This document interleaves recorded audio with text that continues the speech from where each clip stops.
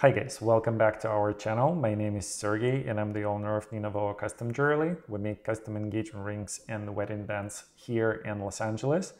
And today I'm very excited to show you our very special moss agate engagement ring that we recently did for our new collection.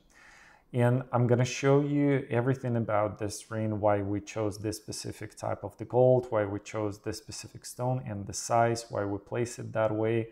I'm going to talk a little bit about side stones and about the prongs as well. So let's just go step by step about this ring. So first of all, obviously, we're going to talk about the choice of the metal for this ring. And as you can see, it's not your typical yellow gold. It's what is called the lemon gold. It's actually very popular throughout the Europe. Probably the most popular region is Italy, where it's very, very popular for the summertime jewelry. You can see how it will fit perfectly into summer environment, as in California or Malibu or south of France, something like that. In this specific case, what I wanted to do, I wanted to have a very clear contrast between the green moss agate and the wedding band. So from that, let's go to the center stone. You can see that this is the center of attention of this specific ring. As I mentioned before, this is the moss agate, and when you're working with this stone, what you want to do, you want to keep the stone as large as possible. In that specific case, you're gonna have this magical effect of the forest in your stone. Basically, you have micro forest on your finger, and it is absolutely unique. Really, there is no stones that are the same, and in order to show all of that, you want to really keep it as large. Also, what sets this engagement ring apart from the other engagement rings with the moss agate is that we haven't used diamonds or moissanite or anything like that on the side. We used the same moss agate for the side stone as the center stone. Also, I want to point is that because we used such a large stone in such a small size, we had to develop absolutely unique gallery for this specific ring. And as you can see right now from the side, you would never really see that specific gallery anywhere else. It made specifically for that stone. The other thing, basically the stone determines that specific, is that the moss agate not necessarily the most durable stone out there, and you have to be aware of that, really.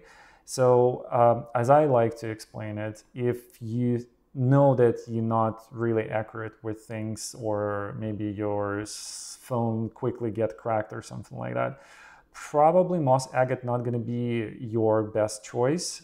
At least for the first engagement ring. You may use it for your second engagement ring. Let's say you want to travel with it, since the moss agate costs way less. But in any case, you have to be aware that moss agate is not the most durable stone out there.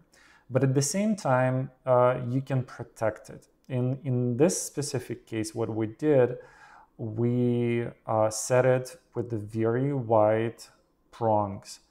When you're looking at this design, it looks very organic and natural. It looks like it has to be there. I would personally, even if the stone would be much more durable, I would not choose the claw prongs, for example. I would choose this one specifically. But it also protects stone very well from both sides.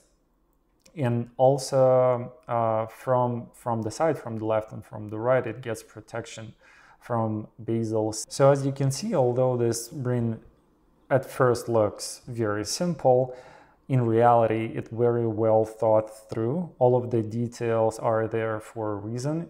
The center stone is very well protected.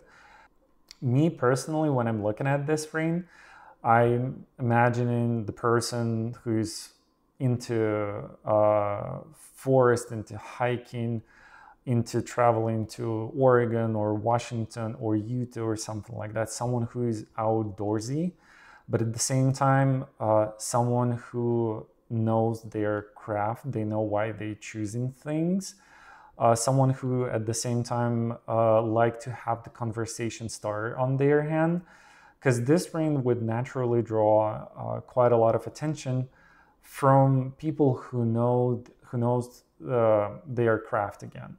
They would naturally ask what kind of stone it is, what kind of setting it is, because not every day you will see this. And that's what we do here in ninaandvova. We create custom engagement rings for a very specific person, for the very specific story, for the very specific love story. That's what I like about it.